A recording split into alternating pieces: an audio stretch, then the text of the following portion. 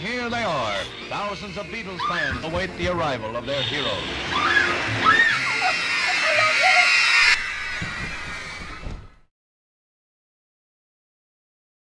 Let's talk about the British sound. It's a story that began in 1936 with the very first BBC broadcast. The Bee broadcast to the world listened, and listened through British-built speakers. They also fell in love with the homegrown sound that came out of them. We Brits had taken an American invention, rock and roll, and ran off with it. It was the first of three extraordinary things that changed music forever. By the 60s, not only did Britannia rule the waves, well, the American airwaves to be specific, but there was a second, equally important change in the world order. British studios now led the way in recording technology.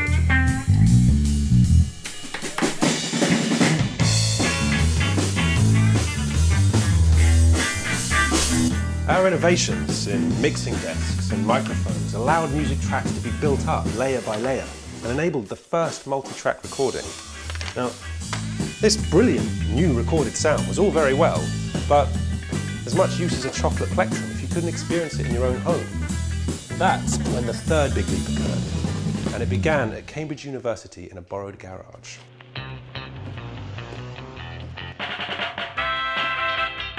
These bright sparks were on a mission to design an amplifier that could play back tracks without adding anything or taking anything away from the original recording, and to build affordable hi-fi kit for the home.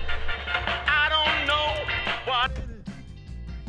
Whilst our cousins in the States liked a heavy bass in their recordings, and in the Far East, a mid-range mix to carry the vocals, we liked our recordings unadulterated and unfiltered, the British sound. It was the summer of love, but not for the guys burning the midnight oil designing the iconic P40 amplifier. An amplifier is at the heart of any audio system, and it's where Cambridge Audio built their reputation. Whether it was with turntables,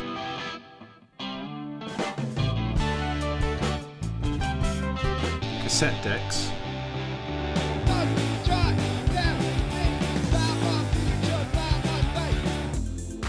or CD players. Cambridge amplifiers were developed by people with a good ear. They delivered an authentic sound, the sound the record producer first laid down. Cambridge Audio's relentless pursuit of British sound hasn't diminished. The digital revolution has transformed the way we listen to our music, and this new convenience has brought with it new challenges. To ensure they could still deliver a pure sound with digital music, Cambridge created their own streaming platform. They now have kit that can play music as good as the original high-res Studio Master.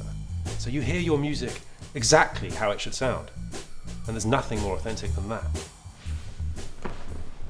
So a recording made in a studio in 1968 sounds as fresh and as crisp as it did on the day the engineers said 3.